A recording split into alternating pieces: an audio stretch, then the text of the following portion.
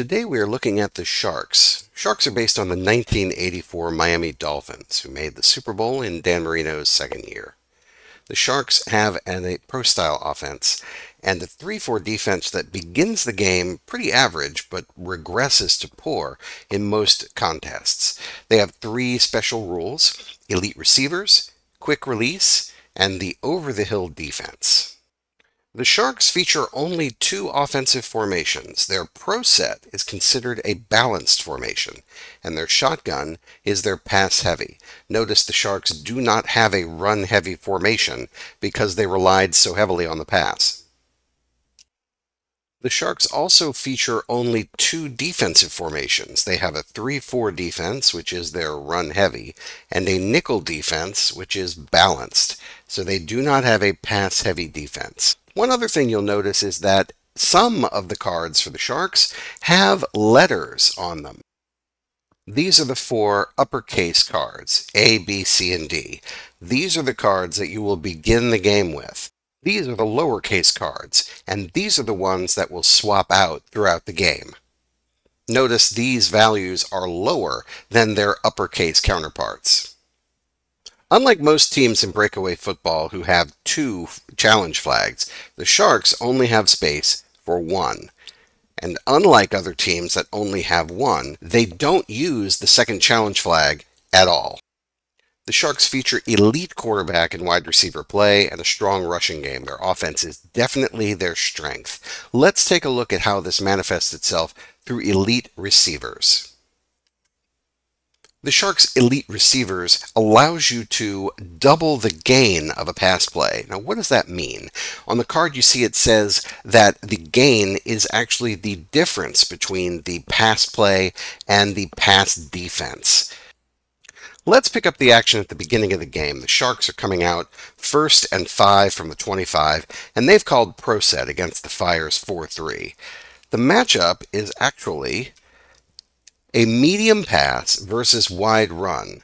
This is a value 4 play against a value 1 play. So it would be a gain of 3 for any other team. However, because the Sharks have elite receivers, they are going to double this gain before they pull a game day card. So that means 4 minus 1 is 3 times 2 is a gain of 6 before the play is resolved. Let's pull the game day card, and we see that it is speed kills, which is a +5. So in this instance, we have 6 for the gain from the elite receivers, plus an additional 5, which gives us a total of 11. That's 5 and then 6 more. That is a huge play down to the 20-yard line, and just that quickly, it is first down. So now the Sharks have called a shotgun against a 4-3 of the Fire. The matchup here is a play-action pass versus zone. This is a 4-on-3, which is a gain of 1. But remember, we are doubling the gain for elite receivers. So that is going to be a gain of 2. So right now this is a gain of 2. And the defense run card has no impact, so it is a gain of 2. And we're now at second down.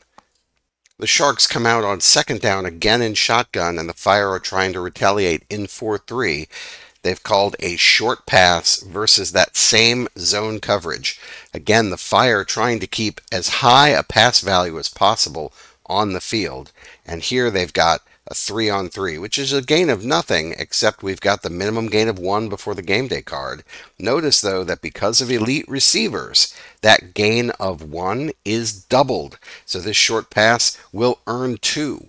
Even though the numbers match, the minimum gain of 1 doubled with the elite receivers creates a gain of 2. Let's see what happens here on the game day card. Offense run has no impact, and that is a short touchdown pass from Dan Marino. That's not all the Sharks' passing offense can do. The Sharks' offensive pass plays that have no breakaway can convert into a short pass with a minimum gain of 1, which of course chains with the elite receivers to really become a minimum gain of 2. Let's pick up the action in the second quarter. It's still 7-0. Sharks are leading over the Fire, and this time the Fire have decided to put in a dime coverage to put in as high of a pass value as possible. Here we have a medium pass of 5 versus a zone of 5. In this situation, 5 on 5, 5 minus 5 is 0, and so 0 times 2 of course is 0. So there is no gain here. The Fire feel like they've done a really good job trying to keep the elite receivers at bay, and they have, but they have not accounted for the quick release. The quick release allows the Sharks to change this play to a short pass, provided there's no breakaway. As we can see, there is no breakaway. A medium pass and a zone do not result in an offensive or defensive breakaway. So they'll spend this token, and that has converted now to a short pass. It is a quick release by the quarterback who simply dumps it off to this receiver coming out of the backfield. That is a gain of 1, minimum gain of 1 before the game day card, and as we know, because we have elite receivers, that minimum gain of 1 becomes a 2. So we've got a minimum gain of 2 right now. Let's see what the game day card gives us. And that is going to be a perfect route plus 1. So we're going to get 2 for the short pass conversion, and then 1 more for the game day card for a total of 3 and a first down out to the 45. Notice that the quick release only has 2 activations for the game. However, if the Sharks achieve a rushing touchdown, they refresh the quick release tokens. Let's pick up the action later in the drive. It's still 7-0. It's 3rd and 1 from the 5-yard line. So they've only got 1 line to go. But notice they've used both of their quick release tokens, so they don't have that ability. The pro set play is an inside run versus tight run. This is not a breakaway, and so you'll notice that it would be a loss of 1 except for this minimum gain of 1. So we have a minimum gain of 1 on the run, and let's see what the game day gives us. Hot pursuit, so that gives us a -2. This would actually back them up, but you'll notice the Sharks have 1 challenge flag that they have not used yet. So they'll go ahead and spend that 1 challenge flag and gain the touchdown.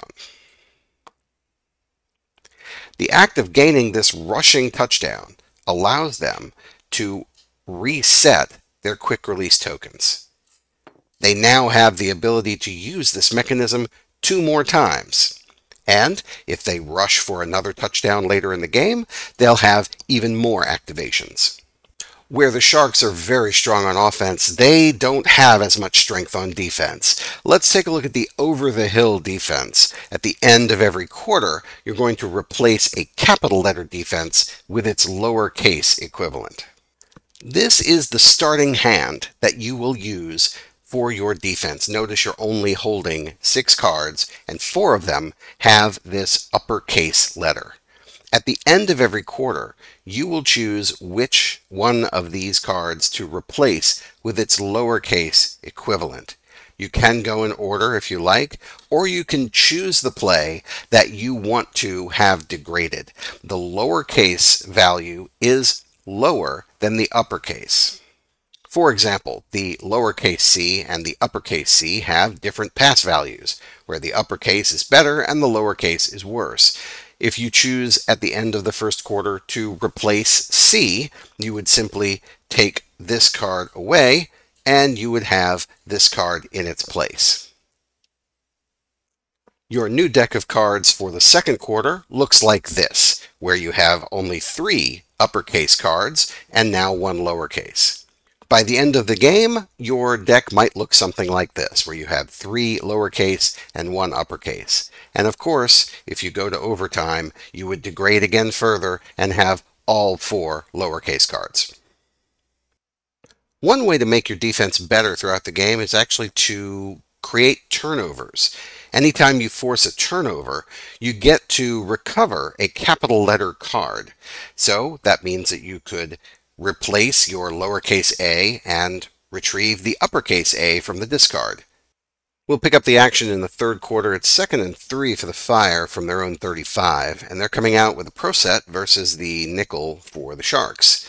The play combination is a play action pass versus man-to-man, and that is going to be a defensive breakaway. So the Sharks have created a defensive breakaway here. We're going to pull the game day card to find out what happens. And that is a turnover in the upper corner. So in this case, 4-on-4 is a gain of nothing. That's going to be a turnover right at that spot. And more importantly, the Sharks have now created an opportunity to recover a capital letter card. Whenever they force a turnover, they can swap out the lowercase with the uppercase card. So they can take their lowercase a, which is worse, and recover their uppercase a, which is better. Now, it can be any letter, A, B, C, or D. It's your choice, but whatever uppercase has been discarded, you can recover that by just swapping the lowercase for the uppercase. The Sharks are a very powerful team, especially on offense. Their elite receivers and quick release make the passing game very, very difficult to defend. In fact, most opponents tend to lean a little too hard trying to defend the pass, which opens up the ability for the Sharks to run, and their running offense is actually quite good. So if the Sharks can keep their opponents off balance, they'll find it pretty easy to move up and down the field. On defense, however, their defensive deck is only 6 cards deep. It starts kind of weak and it gets weaker as the game goes on. Really need to focus on forcing turnovers to keep pulling back those capital letter cards to keep the defense as fresh as possible.